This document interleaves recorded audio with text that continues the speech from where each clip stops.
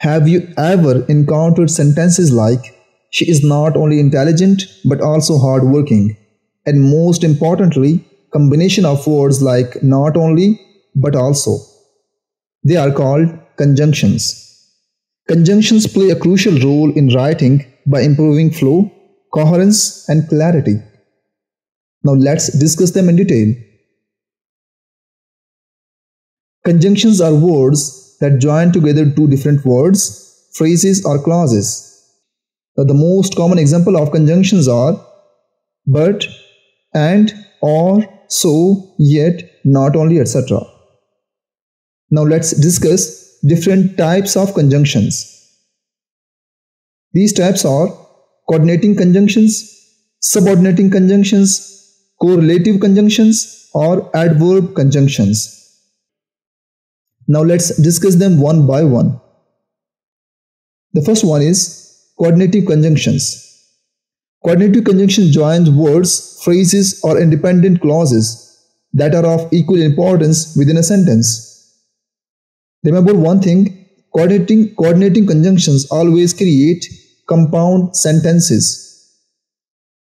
The most common example of coordinative conjunctions are and, but, or, nor, for, so, and yet. Its sentences are I like coffee and tea. Now in this case, and is a coordinative conjunction and it coordinates between these two words, joining these two words, coffee and tea. In the next sentence, she wanted to go out but it was raining. Now here but is a coordinating conjunction and it combines two different clauses. The second type is subordinating conjunctions. These conjunctions link an independent clause with a dependent clause. Therefore, it creates complex sentences. Subordinating conjunctions indicate relationship between the clauses. These relationships could be cause and effect, contrast, and time, etc. The most common subordinating conjunctions are because, although, while, if, since, until, and unless. Its sentences are because it was raining, we stayed indoors. Now here in this case, it shows cause and effect. Raining is a cause and staying indoors is an effect, and it is showed by this conjunction, subordinating conjunction. Now the first part is a dependent clause, the second part is independent clause. So subordinating conjunctions combine dependent clause with an independent clause, creating a complex sentences. The second sentence is she will come if she finishes her work on time. Now it's a conditional sentence. The first part is independent clause, the second part is dependent clause, depending upon the first clause. So a subordinating conjunctions combines a dependent clause with an independent clause, creating complex sentences. The third type is correlative conjunction. These conjunctions work in pair to join elements within a sentence. The most common correlative conjunctions are either or, neither nor, both and, not only but also, whether or. Its sentences are either you study hard or you will fail the exam. Now we will always see these two words in pair.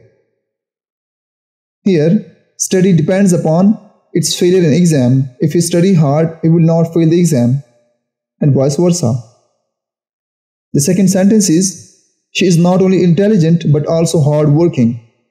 Now this pair combines the two different qualities within a person, intelligence and hardworking.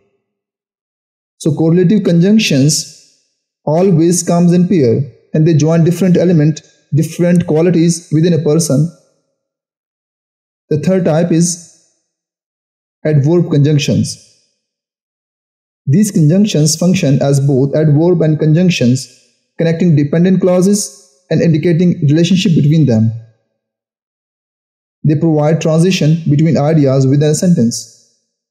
The most common example of adverb conjunctions are however, therefore, moreover, nevertheless, and consequently. Its sentences are: he studied hard, therefore he passed the exam. Now here, therefore is a conjunction. It not only acts as an adverb for this verb, but also connect these two clauses. Both of the clauses are independent clauses.